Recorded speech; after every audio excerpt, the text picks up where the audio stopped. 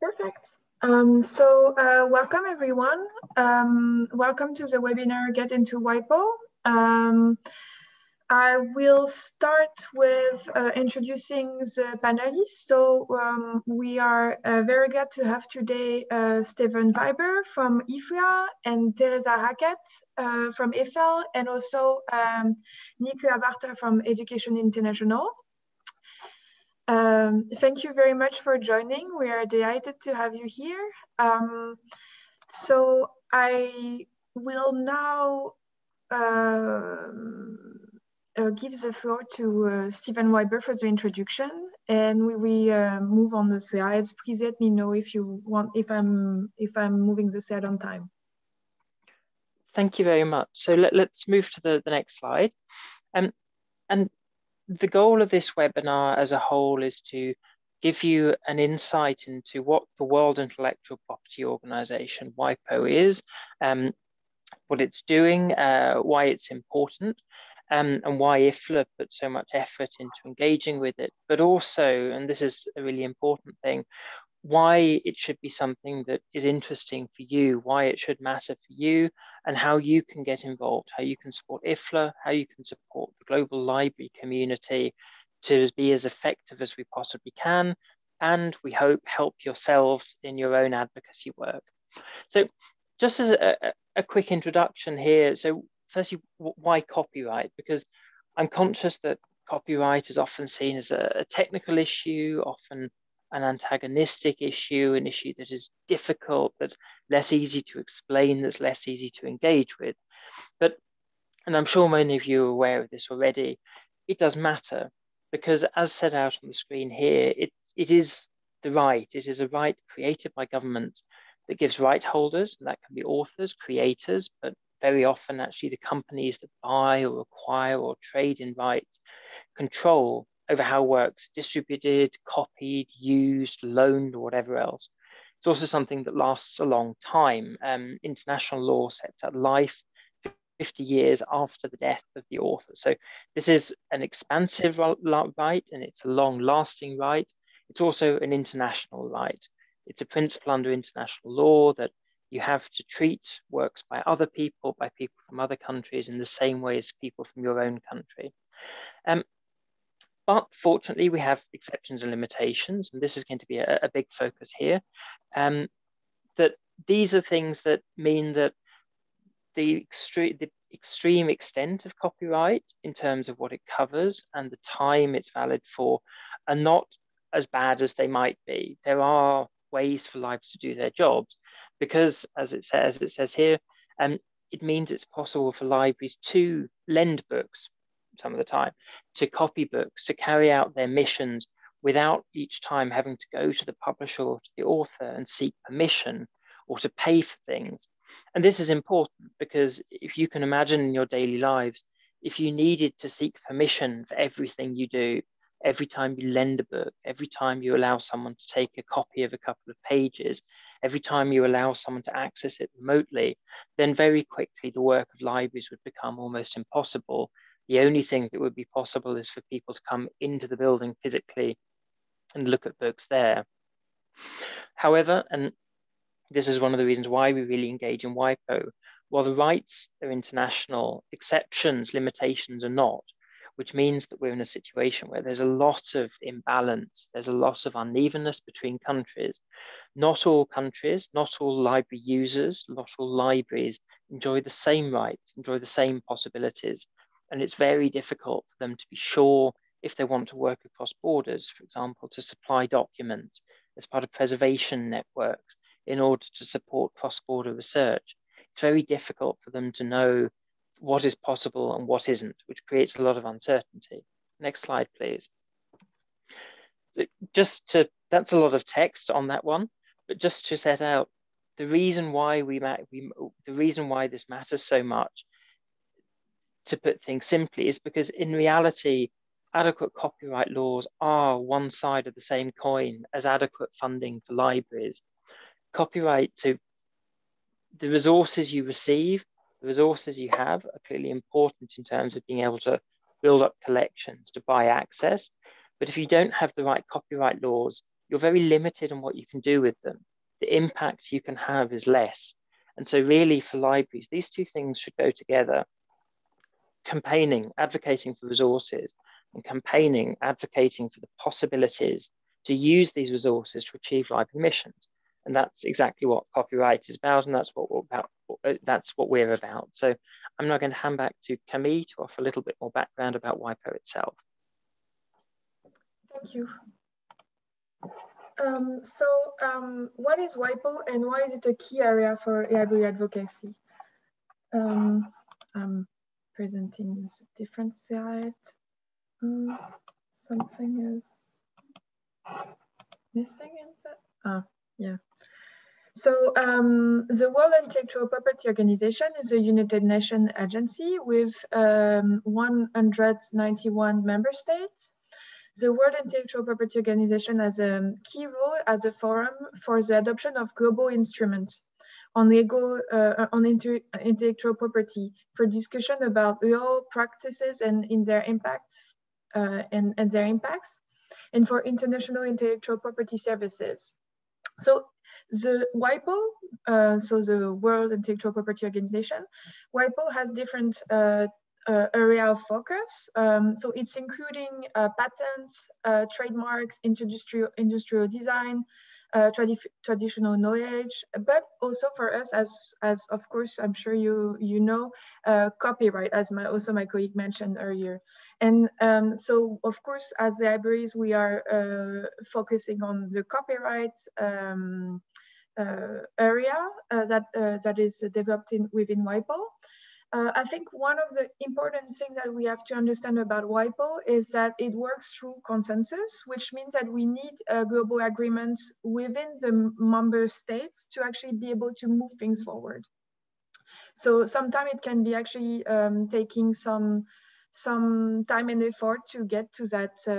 It's a long process to succeed to have a consensus within WIPO, as within many additional other international agencies, of course.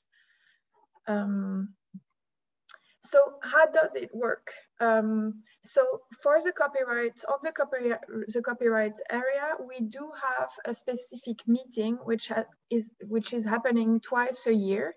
This meeting is named the Standing Committee on Copyright and Related Rights, that we also name SCCR. As I mentioned, it's meeting twice a year.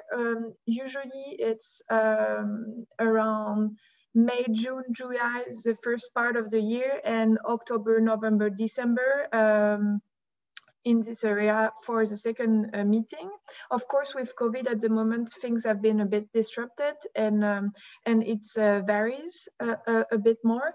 And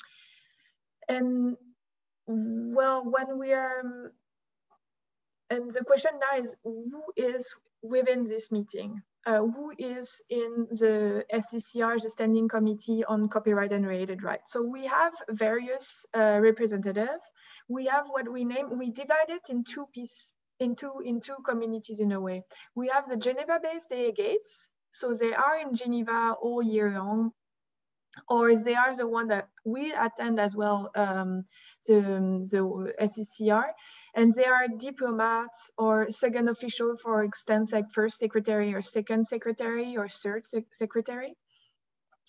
And we have the capital delegates, and those representatives are flying most of the time to Geneva for this meeting, in order to provide also national or more, of course, maybe more, yeah, I would say a direct perspective from home, let's say. And those are officials on copyright. I mean, we say intellectual property office, which is also, it encompasses as well the copyright branch. So they are representative from this IP office. Another point is that what we can expect from the SCCR and WIPO in general is to provide research and guidance in the work we are undertaking. So there are opportunities to actually gather research or guidance from the SCCR on copyright within this SCCR. But we can also expect or hope for international instruments. And obviously, as well, as you can see in the slides, they have also the possibility to support capacity building, for instance, among different countries, member countries. To continue on how it works, within WIPO, we have different groups, and it also includes within the SCCR. The member states themselves, they are organized in different groups. So we have the Africa groups, we have the Latin America and Caribbean that we also name GRUAC. The Group B, industrialized countries, which is also including regional subgroups like the European Union, Asia Pacific, Central Asia, and Central and Eastern Europe and the Caucasus that we also name CASEC, Central Europe and the Baltic states, CEPS, and China, which is on its own. And we have also what we name observers. IFRA and EFL and Educational International are part of those observers, which means that we are following the discussions and we are part of the debate, as we can also make statements after the moment when the delegates spoke. So as I mentioned, I divided in several groups under your eyes in the slide. So you have IFRA and the library II, so obviously including EFL, Teresa, which is in the panel, and also Information Association and Institution AFRIA. We also have global allies, so we have Wikimedia, Communia, as I mentioned, Educational International, we have NICLEA in the panel as well, Charisma in Latin America, Knowledge Ecology International. In short, we have many different stakeholders that have common aims as libraries, and we are actually working with them to move forward on the copyright discussions. We also have other interest groups. As you can see, we have also IPA, the International Publisher Association, International Federation of Reprographic Rights Organization, International Authors Federation, etc. So how does engaging in WIPO library? I think, Stephen, this is yours. Thank you. Yes. So you now had a little bit of background about WIPO as an organization, about how it works. And now we're going to get a little bit back again into the substance of copyright and why this matters. And in particular, why some more detail about why IFLA engages so much, why libraries as a field engage. So can we go to the next slide, please? Yes. So I suppose there are three big overall arguments for doing this, and one complete sort of argument to rule them all, an argument that brings everything together. The first to set out is the fact that WIPO as an organization is unique. There is no other global forum with the same level of transparency, with the same possibility to really get engaged, that would allow us to have the sorts of discussions that we are having about the rules for libraries, those limitations and exceptions that allow libraries, that should allow libraries everywhere to carry out their missions. It's the only organization where we can engage that can set cross-border rules as well. There are plenty of smaller deals, national legislation, there are some regions, there are some trade deals, but WIPO is the one place you go if you want to change things for the entire world. Secondly, it's very interesting because it, at least before COVID, created an opportunity to be in a room with a lot of directors of national copyright offices, national intellectual property offices. These sorts of meetings are very helpful in terms of being able to sit down to talk with people in a way that often isn't possible back at home. And of course, also we engage because WIPO is an active organization. It doesn't just do research and lawmaking. It also spends a lot of its time supporting capacity building, providing advice to governments, organizing seminars, workshops, and training. So again, we try to get involved because there's the opportunity, hopefully, to influence this, to actually shape the support, to shape the advice that governments are hearing. And of course, overall, why are we doing this? In order to get better laws and frameworks for libraries. And that's why we're there. That's why we engage. Next slide, please. To give a little bit more information. So firstly, as said, WIPO is unique. And this is because we don't believe that work purely at the national level is possible. Now, clearly there's lots of variation. We can see great examples of copyright laws. We can see some pretty terrible examples. In 28 countries, there's no example. In 28 countries, there's no example at all because there is no copyright exceptions and limitations. But we're seeing that the status quo is not good enough. That, for example, something like digital preservation, which should be a no-brainer, it should be uncontroversial. So only 30% of countries actually have laws that allow for this. As said earlier, we don't have provision for cross-border working. So it's not, libraries can't be sure that if they are sharing a work with a user in another country, maybe they're breaking copyright law there. If they're working across borders on a preservation project, they can't be sure that they're not breaking copyright law. So working at the national level is not enough. And also being realistic, for a lot of countries, copyright laws are not the single most important thing they have on the agenda. There are clearly really important things: education, health, economics, jobs, and so on. And so there's always the risk that maybe even if governments understand that giving better rules for libraries is important, they may have other priorities. So there's a real value in getting an organization like WIPO to give the impetus, to encourage them to move in the right direction. Next slide, please. Arguably, work at WIPO, International Action for Libraries, is also unfinished business. Already in 2013, the Marrakesh Treaty was agreed by member states, and it already has over 100 countries involved now. This is the treaty that looks to remove unnecessary barriers created by copyright to the creation and sharing of accessible format works for people with print disabilities. So works in Braille, works in DAISY format. And this came into being because it was recognized that there was a problem. Now, international law probably did allow you to pass rules that would allow this sort of copying and sharing domestically, but not enough countries were doing it. And they certainly didn't allow it to happen across borders. But of course, the Marrakesh Treaty is one part of a wider agenda.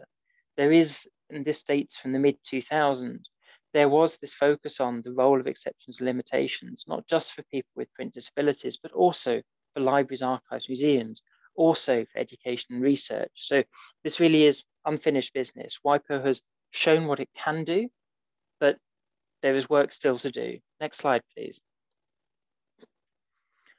And of course, we would argue that the COVID-19 pandemic has emphasized, has strengthened the case for action here.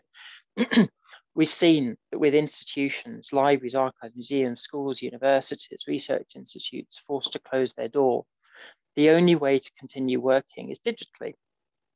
Yet far too often, the sorts of activities that copyright laws allow within the walls of libraries and of other institutions, they don't allow them to take place online. For example, a story time is pretty uncontroversial within a library. It's allowed in almost every country. It's allowed. There's no question about whether payments should be made. This is a key part of library work. However, the minute you put this on the internet, suddenly the questions arise. Maybe it isn't a fair, acceptable use. Maybe an exception doesn't apply. Similarly, we're seeing libraries struggling a lot with the non-regulation, with the lack of regulation for ebooks and e-lending, leading to the need to pay large amounts of money and deal with really difficult licensing terms. So COVID-19 has shown that laws aren't ready for the sort of digital use.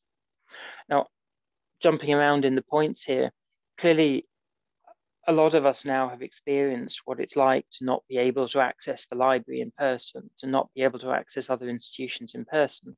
But this is a reality for a lot of people anyway. People who are in care homes, people who are imprisoned, people who live a long way away from libraries, and of course, people with disabilities for whom it may not be easy simply to travel.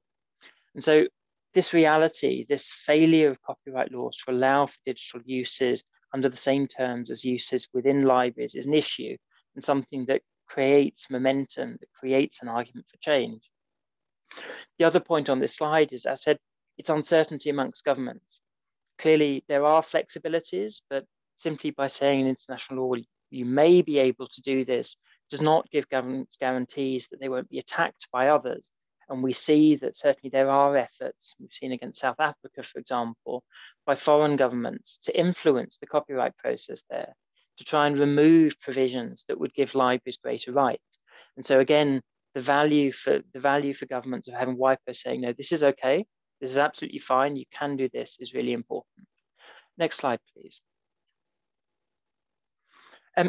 Beyond these really high level things, there are wider arguments that justify why we get involved. And we really start moving towards how we engage you, how you can get involved, and how you can benefit from these links with WIPO.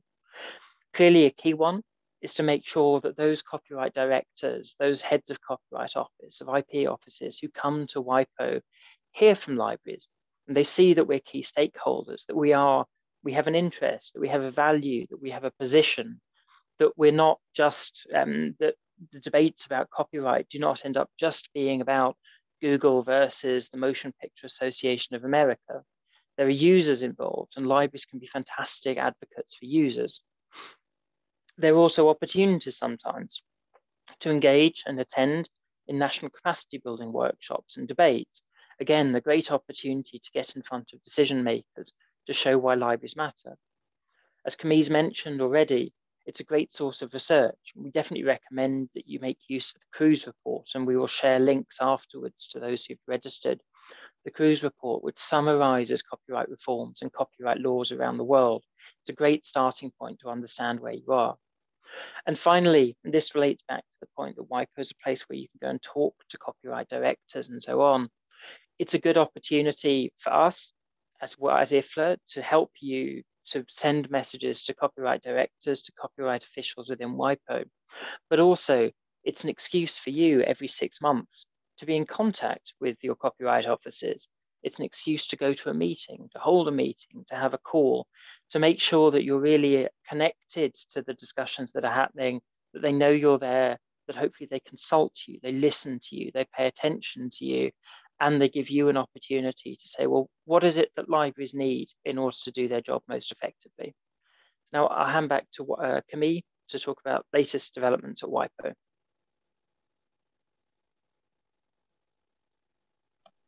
Thanks a lot. Yes, indeed. Thanks, Stephen, for all the developments you provided. So what are the latest developments at WIPO?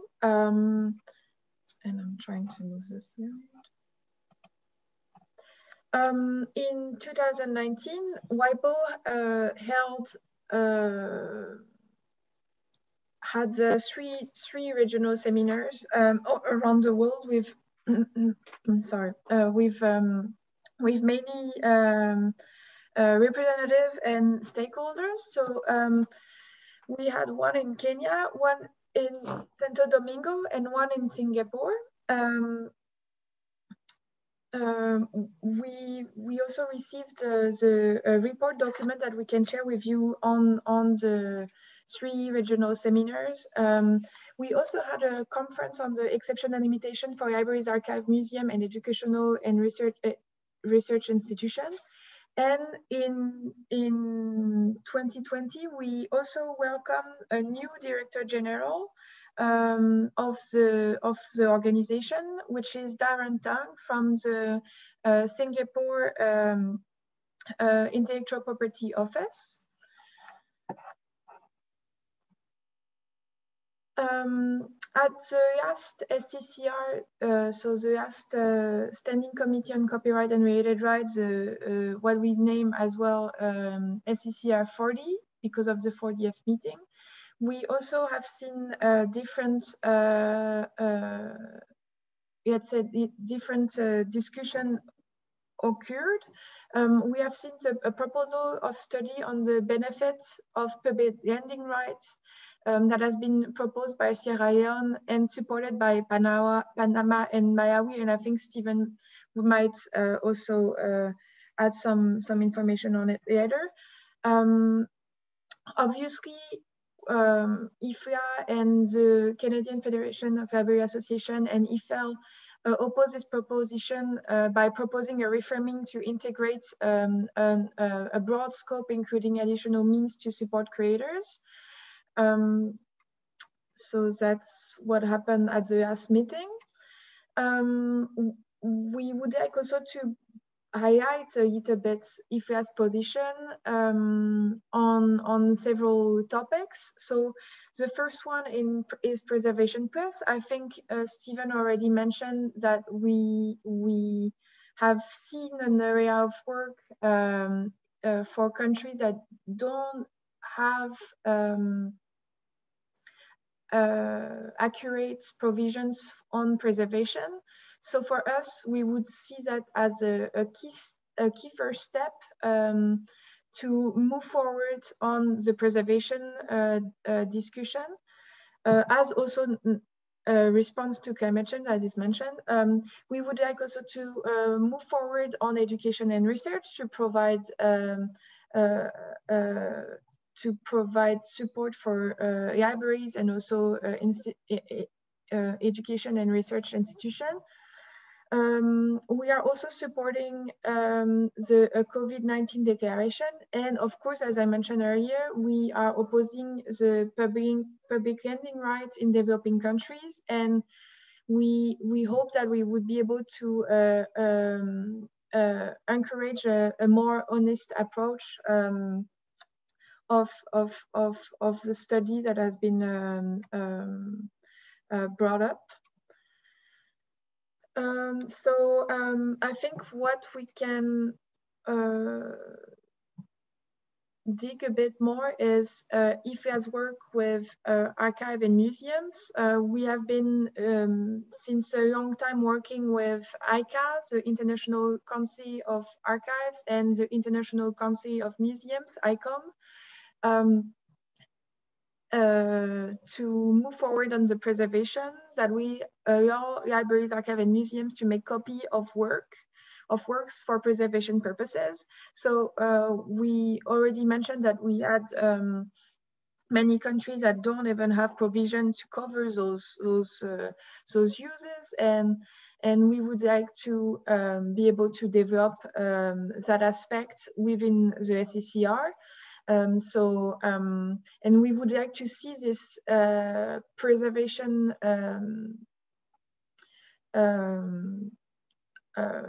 provision, perhaps, include cross-border network. And so our main goal would be also to provide access to this work for education and research purposes. And I think now I will get my colleague from Education International, Nicola Varter, to introduce the second topic.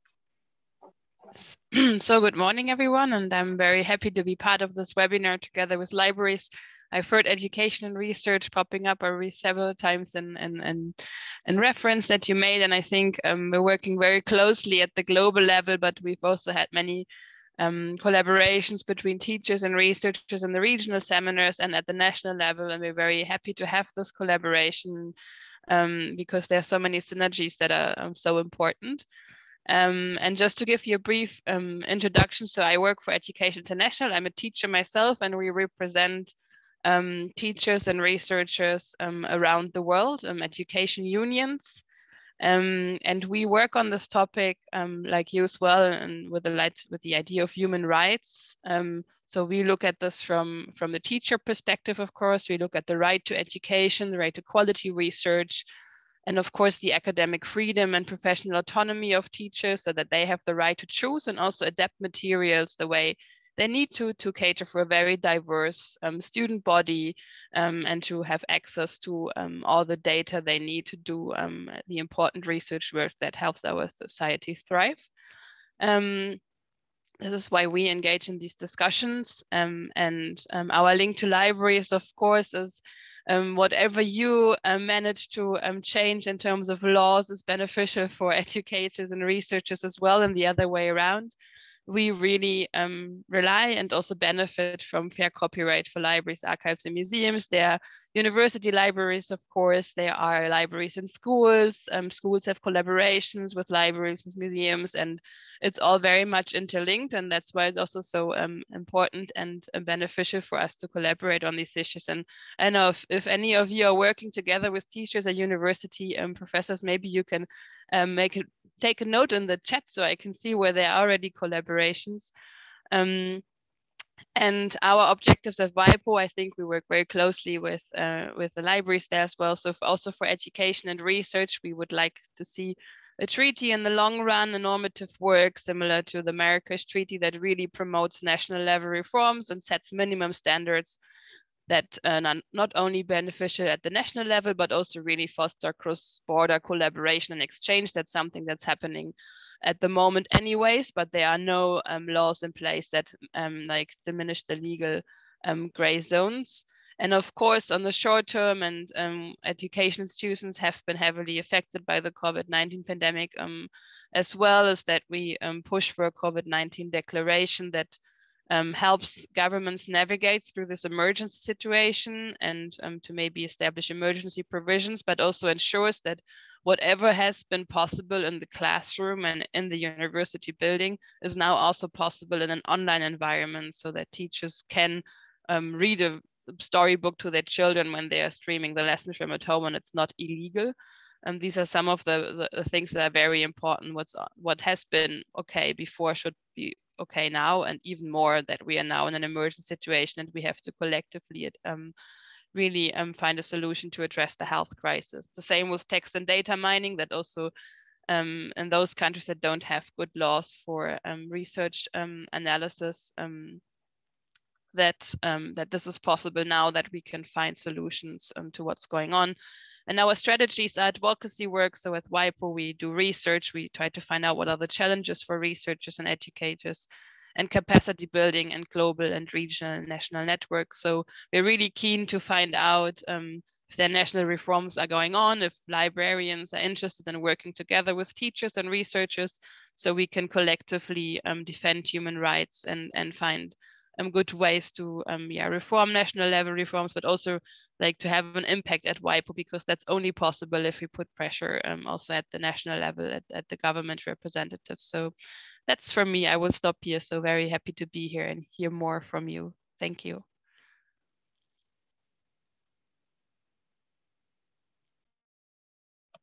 Thank you very much, Nicola. I think it was really instructive. And now, please, Teresa Hackett from EFL.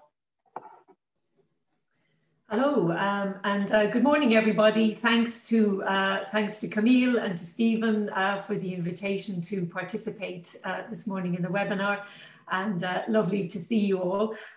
So my name is Teresa Hackett. I work with an international NGO called Electronic Information for Libraries, known as WIPO, and we work with libraries in developing and transition economy countries to enable access to knowledge. And I manage a program on copyright and libraries. And I'm delighted to see some of our copyright champions here in the audience. We have folk from Lesotho and Malawi and Zimbabwe, some of whom have been to WIPO in Geneva. So really delighted to see you here this morning. And what I'm going to talk to you about is a new project on contributing to public access policy at WIPO. So Camille, if you wouldn't mind moving on to the next slide, please. So this is a new project that started in January of this year. It's going to run for 3 years. It's hosted by the Program on Information Justice and IP, known as PIJIP, at the American University Washington College of Law. The project has 2 parts. So the first part is research. So there is a network of academic researchers who are going to conduct research on copyright and related issues. And through that network, then they will develop some positive policy proposals on access to knowledge and the right to research, including issues of particular interest and concern to libraries that was mentioned earlier, like preservation and also the sharing of research materials. And then the idea is that this research will then feed into an advocacy network, which will be established globally. So it'll be there is a civil society coalition, a network of advocates that will operate at the national level, at the regional level, and then at the international level at WIPO. So as was mentioned earlier, all these different levels of engagement interact. So what happens at WIPO matters for what happens in your region, it matters for what happens in your country, and the other way around. So what happens in your country also has the potential to feed into this high-level international policy making. And the coalition will consist of a whole range of stakeholders: researchers, educators, teachers, libraries, archives, museums, and digital rights activists. And we will raise awareness of the public interest in copyright, and we will engage in education for stakeholders, also providing assistance to your policymakers to explain to them what are the issues for libraries and archives and teachers and researchers. And we will provide technical assistance. So we will maybe help to engage in copyright reforms, providing some information and provide suggestions for how the copyright law might need to be amended. And we will also hope to build the next generation of library copyright advocates around the world. So Camille, would you mind moving on to the next slide, please? Oops. Yeah, so we will be organizing ourselves into regional groups, a little bit like the regional groups of member states at WIPO. So we will mirror those regional groups, if you like. So there's a group for Africa, which is being coordinated by myself and Dick Kiowa from the University of South Carolina. Then we have Asia and the Pacific, the European Union, Latin America, the US as well. So if you're interested, and I guess as you've attended this webinar, you are interested, which is fantastic, please do get in touch with the coordinator from your region, and also connect with IFLA, with Camille, with any questions that you might have. And we'd really be delighted to bring you into our WIPO group, and so that we can together really make a difference in supporting the public interest in copyright policy. So thanks a lot, Camille. So with that, I'm going to hand back over to you. Thanks a lot, Teresa. We are really glad to have you both, Teresa and Nika, today. And now I think I can hand the mic to Stephen again. Thank you very much. So I just wanted to echo a point that Teresa made about the importance of working together between the national, the regional, and the international level, because really one of the things that, the thing that makes the voice of libraries so potent, so powerful at WIPO is the fact that there are 2.5 million of our institutions. There are millions of libraries out there in every town, in every city, in so many villages. There are libraries on the ground that are doing things that gain or that lose depending on the state of copyright laws. And so this is why, and this is a point we've made a couple of times already in this presentation, this is why it's so interesting, so important to be able to work with you, to be able to engage you, to offer the opportunities that we can for you to increase the impact of your advocacy, because in turn, by doing that, you increase the impact of our advocacy. So next slide, please. So a crucial first thing, there are a number of steps that hopefully you can take, and we will send out links to all of these references in a follow-up email shortly. So firstly, it's simply take the time, and if you've listened to this webinar, we have a guide on how to get into WIPO that explains the processes. You can also find out more about your own copyright laws.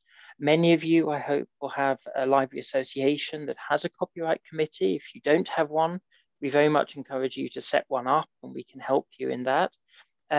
This matters because then you can try and mobilize your national library field. A second action is to become a member of our network, and we set up a mailing list so that you can hear what's going on. And of course, people who are in IFL partner countries also receive support through Teresa's Copyright and Libraries program. Another step is to identify who's in charge, who's taking the decisions, who is influencing the decisions. And again, we can offer support with this. There are useful lists from WIPO. We can give you an idea of who comes to WIPO meetings, if anyone. This helps you find out, well, who are you targeting? Who do you need to convince, both in terms of WIPO positions and in terms of international positions? You can also work and identify with allies, other people who care about access to knowledge, other institutions like education unions, education internationals affiliates, like research organizations, other organizations that care about access to knowledge, in order to strengthen your voice, to find friends, to find allies. And then, of course, simply being ready to engage. It can be very simple, from sending a template letter to holding meetings, to coming up with campaigns. So next slide, please. So in concrete terms, what we're planning, certainly anyone who joins the mailing list, we will provide you with information and tools so that you can get involved in the preparation for future meetings of the Standing Committee on Copyright and Related Rights. So you can reach out to your copyright offices to tell them what you need them to say in order to support the cause of libraries, archives, museums, education and research. We will also look to follow up at the regional level to help to bring African librarians together, Latin American and Caribbean librarians together, in order to explain more about the WIPO process.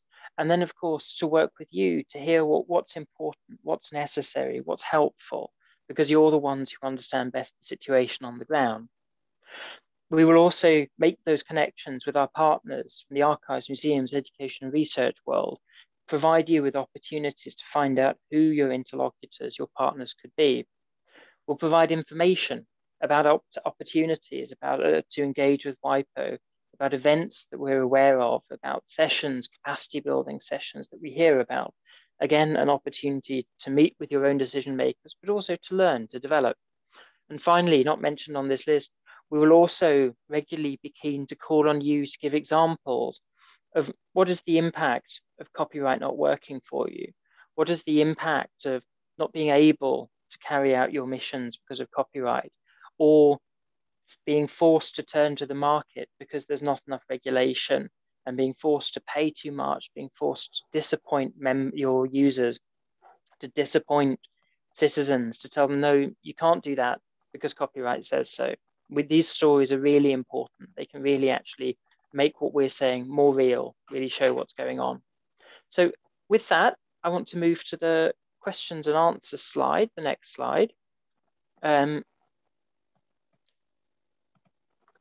So I can see there's already one question from Rosemary Matarure about getting the slide presentations. I think we certainly can. I would we'll check with Teresa and Nicola to make sure that their slides are okay to be shared, but I think that would be okay. Winston Roberts has asked, in addition to advocating directly to WIPO, does IFLA have any luck working with national library associations to advocate to their national copyright authorities? I'm going to turn this one to Camille to talk a little bit about the work that IFLA does, and I think Teresa as well, given that actually I think the bulk of her work, Teresa's work, is exactly that. So Camille, do you want to talk a little bit about our work with national associations? Yes, of course. So yes, Winston, we are working with National Libraries Association to advocate for national copyright authorities. This is actually a big part of what we are doing within IFA in the copyright. We are supporting our members to make sure that that the governments and entities that are developing implementation on copyright of copyright provisions are also hearing the interest and the needs of libraries. So we are closely working with our members from National Library Association to different libraries as well, because it's some libraries also that are not part of the library. I mean, they are part of the Library Association, but we are working as much with National Library Association as with libraries as an individual institution as well. So we are trying to provide the best support that we can. We are working with them. We are also aiming at supporting their position.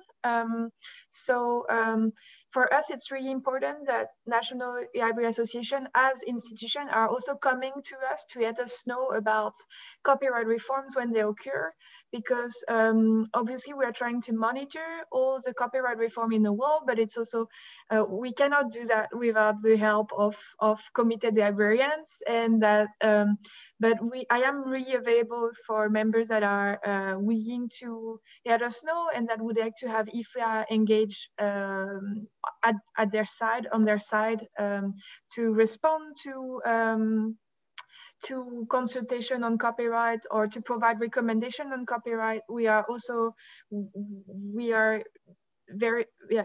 really keen to work on that together. So I think normally you have my email address, and you can always contact me if you see that in your country you have a copyright reform and you would like to have IFRA by your side.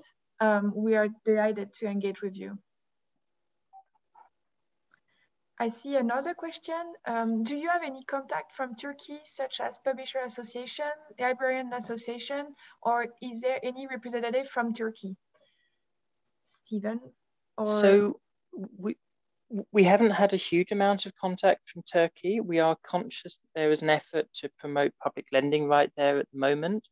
And so we would certainly be happy to provide advice, support, and guidance to the Turkish Librarian Association in approaching this question, in defining your own position.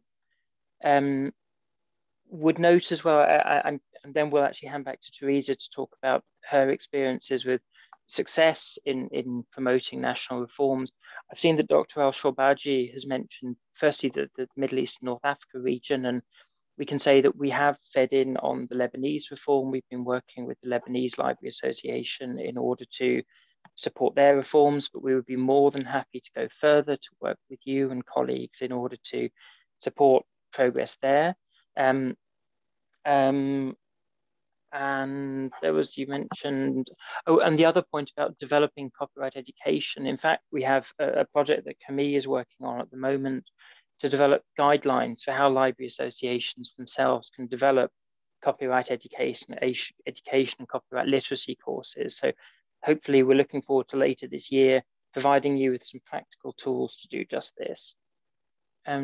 Teresa, did you want to talk a little bit about your experience of? Oh yeah, promoting? Thanks very much. Sorry to jump in. I think I pressed the wrong button on the Q&A, but just to answer Winston's question. So IFL works through library consortia, and we engage with library consortia in our partner countries, where we encourage the consortia to engage directly with the national copyright authorities, and we have many successful examples, including from some of our colleagues here on this call. So, for example, in Malawi, the consortia Malico a number of years ago intervened when the new copyright law was being developed.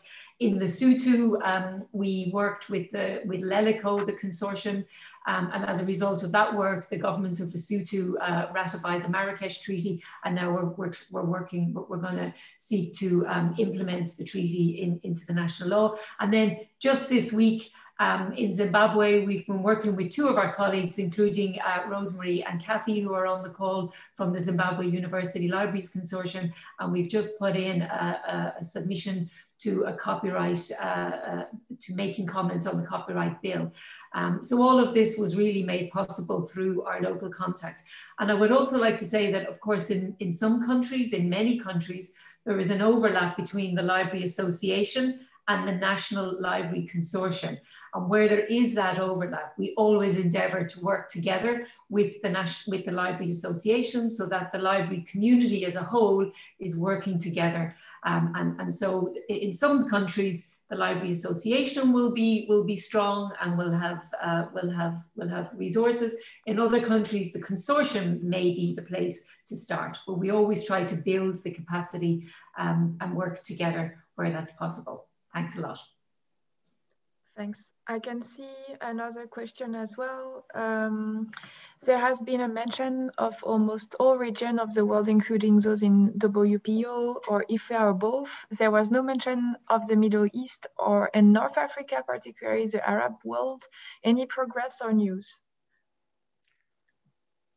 So I think we mentioned that we have been working with the Lebanese Library Association on the consultation about reforms there.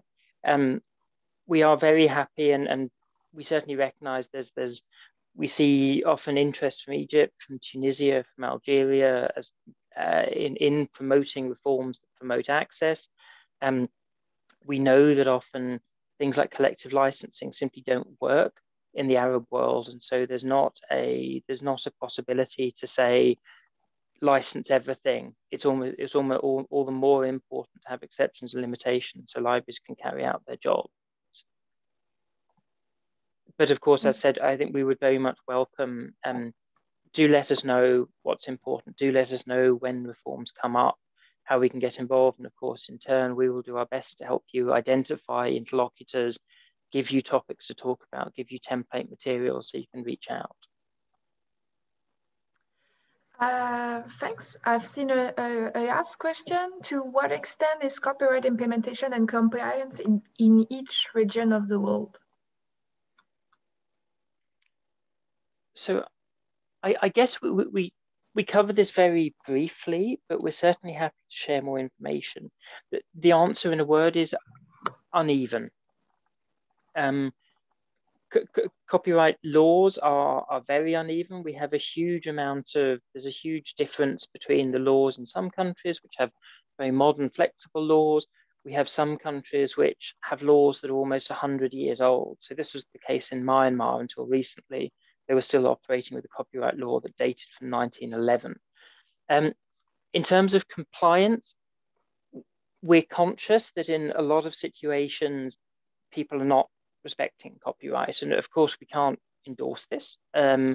However, at the same time, when people are so desperate that they feel like they need to break copyright laws, or when they're so confused about what the laws are, or the laws are so out of date that they can't understand how they make sense, how they can actually implement them, this creates a really big problem for the credibility of copyright even. It's not if a copyright law doesn't allow a teacher to teach, if a copyright law doesn't allow a library to lend, there's a big question about how credible that copyright law is. So I think what we're trying to work on here is very much, yes, implementation compliance should be better, but a factor that will improve compliance will be better copyright laws in the first place that are credible for people.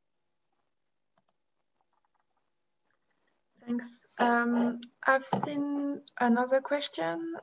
So it's first a remark. So thank you for your invitation. Please, the WIPO is responsible for creating the international laws and policies, such as IP and copyright rules that organize digital libraries materials.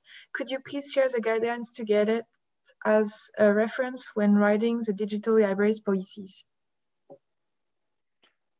So IFLA produces a fair amount of information on broader library standards, and these are updated on a regular basis. So we'd certainly be happy to send on information about more broadly how digital libraries can be organized, how you can select content for digital libraries from everything that's around there. So certainly we have a wide variety of standards that complement IP laws, that complement the work that we're doing on copyright on IP. And a last question from Winston Roberts. Any comment on China? That's a very open question, Winston. I'm going to take it as being about the most recent copyright reform that they have passed and that went into force in June. It's interesting. It's a positive thing. It really does. It does open up a number of interesting possibilities. It's certainly a good thing that makes it clear that activities for libraries, that displaying works, that preservation, that research are things that are all possible. Clearly, it's almost the case everywhere that there are things that could have gone a little bit further. Certainly, it would have been good to see provisions that would prevent license terms from cancelling out exceptions and limitations. That would have been a really helpful thing in there. It would have been good to see wider provisions allowing libraries to remove digital locks that prevent them from carrying out their missions. Current provisions on digital locks don't cover all of the activities of libraries, so hopefully that's something that the government will choose to look at in future. The really interesting thing is that the list of reasons of potential exceptions is effectively open-ended, because it allows the possibility for the government subsequently to define additional exceptions and limitations to copyright. So that is, it's not the same as a full fair use, fair dealing clause, but it provides an interesting opportunity to be a bit more flexible rather than having to go back to the original legislation and carry out reforms every time that a new technology, a new need appears. Thanks a lot. I think we are at the end of our time and we don't have any questions. So I think that's the time to close. So thank you very much for everyone joining this webinar. And thank you to the panelists for joining and sharing those information with us. Some of you are already aware that we have the same seminars this afternoon for another time frame. Welcome to join if you want, but it would be the same content. That's that. And otherwise, thank you very much, and let's be in touch. We will send a follow-up email to provide additional information soon. Thanks. Thanks, everyone. Thank you. Bye. Thank you. Bye. Bye. Bye-bye.